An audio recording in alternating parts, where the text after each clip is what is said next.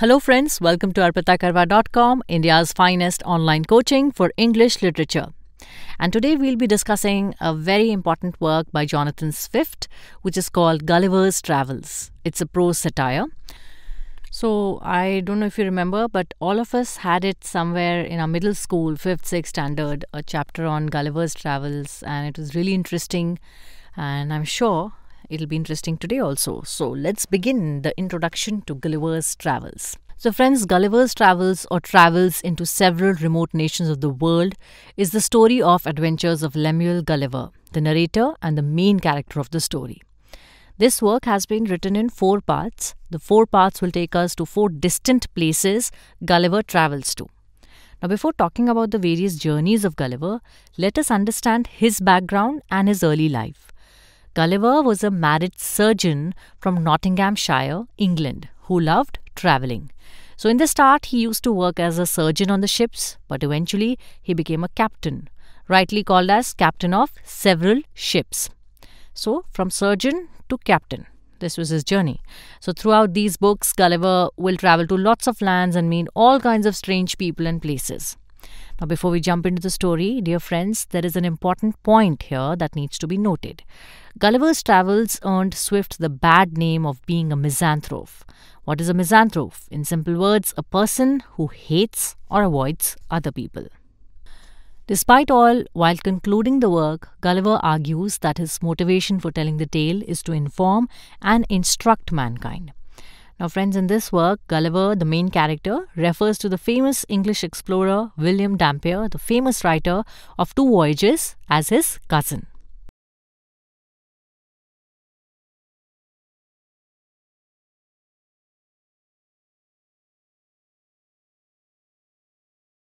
So let's begin the story. Enough of facts.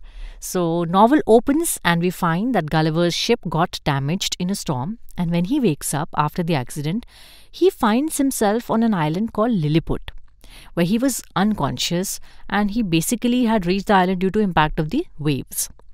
Now the people of that place, they are extremely small. In fact, just like less than 6 inches tall. So they are called Lilliputians, and they tie tiny threads on Gulliver. They shout at him and poke him with their tiny arrows. Finally, they build a wagon or cart to carry Gulliver to their capital city and present him to their king.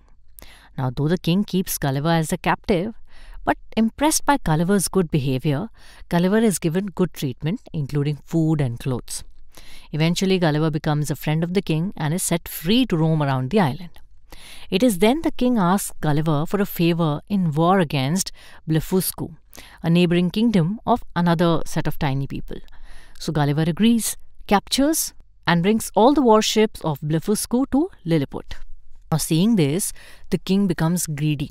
He sees the potential of Gulliver as a weapon against other kingdoms. So he says, I want you to bring all the citizens of Blefuscu as slaves.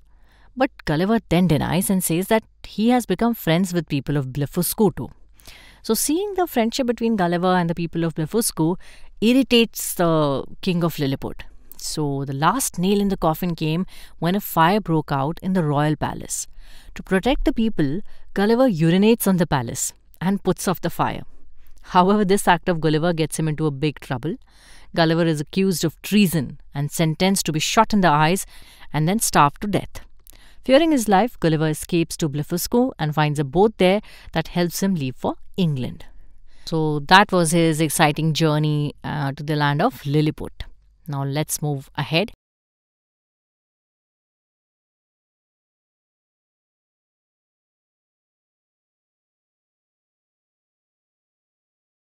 Gulliver stays in England with his wife and family for 2 months, and then again leaves for another adventure to a land called Brobdingnag, where the people were giants, being 60 feet tall. So in Lilliput, people were very tiny, and in Brobdingnag, the people were extremely huge. He was the tiny one now. So Gulliver is captured by a farmer who puts him in a cage and displays him as an entertainment object around Brobdingnag. The farmer further sells Gulliver to the queen in exchange for 1,000 pieces of gold. Even in the queen's possession, Gulliver had to entertain with his musical talents. So there was a caretaker girl, her name was Glumdalclitch. Now, she was appointed by the queen for Gulliver. and she gave a name to Gulliver and called him Grildrig. So, friends, another thing to remember that in Brobdingnag, Gulliver is called Grildrig. So, Gulliver now meets the king of Brobdingnag and they have serious discussions about history, institutions, political science, and everything. So, there's at one point the king disrespects England and dismisses Gulliver. But Gulliver does not escape. But on a trip, his cage is plucked up by an eagle and thrown in the sea, where he finds his ship and sails back to England. So this was his second journey to the place called Brobdingnag. So you just look at the storyboard and remember the important people and names and the basic flow of the story. That would be enough.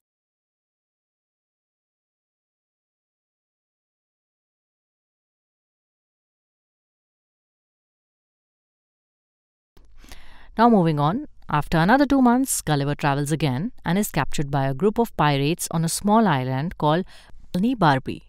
As he's sitting on the island, he sees a floating island overhead whose name is Laputa.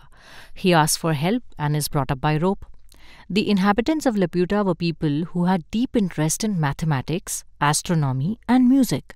So, in a sense, these people were more into theory rather than practicality. Then Gulliver further visits Lagado, where he saw many academies which were performing useless scientific projects. Glub Dub Drib, an island of sorcerers or people with magical powers, mostly helped by the evil. Here he meets the ghosts of famous historical figures. Then he further goes to Lugnag, an island that had a king who ruled over a population of senile immortals.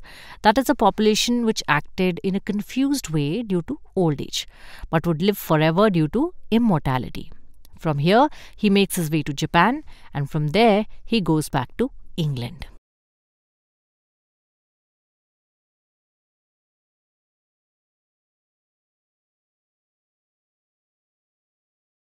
Now, on his final adventure, the fourth one, Gulliver travels to an island called Houyhnhnms. Friends, this is the last book of Gulliver Travels, and the inhabitants of this land are horses who can think and talk, called the Houyhnhnms. The Houyhnhnms have a simple and peaceful society where they value reason and truth. They are masters of the Yahoos, who are human-like creatures. Now, friends, they have so few words in their language because their wants and passions are fewer than human, and they need very less words to conversate because, basically they are trying to say that humans are greedy and humans have more wishes and wants and passions, and the creatures here, they don't, so they use lesser words. The Yahoos are the servants to the Houyhnhnms and pull their carriages and perform manual tasks. Gulliver learns the language of Houyhnhnms and talks with them on several topics. Despite being very impressed with the rationality and lifestyle of the Houyhnhnms, Gulliver is asked to leave the island obediently as he can never be part of them because he looks the same as the Yahoos, only with the ability to clip his nails, shave and wear clothes. So hence Gulliver travels to a nearby island where he is picked up by a Portuguese ship and returned to England. So once he returns to his country, he only sees other people as Yahoos and he can't tolerate being with them. He even refused his wife and children to touch his bread and drink out of his cup. Hence, he desires to get back with Houyhnhnms. In his desire, he starts talking to his two horses in the stable, and hence with this adventure, we come to the end of Gulliver's Travels.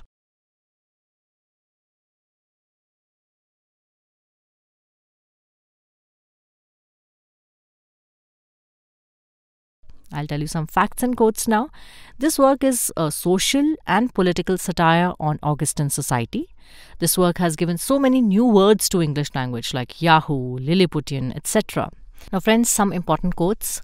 I cannot but conclude that the bulk of your natives to be the most pernicious race of little odious vermin that nature ever suffered to crawl upon the surface of the earth. Undoubtedly, philosophers are in the right when they tell us that nothing is great or little otherwise than by comparison. So here comes the end of the chapter. So now you get to know about different 4 islands where Gulliver travels. And when we were young and we had this chapter in our literature book, it was just about the Lilliput island because it was fascinating and interesting for children to get to know about a giant and tiny people. But here we get to learn so much more, and 4 different places. Look at the storyboards and you will get an idea about what happens where. So that's it from my side for this lecture. We'll meet soon in the next lecture. Till the time we meet next, happy learning, keep loving literature, and stay tuned to arpitakarwa.com.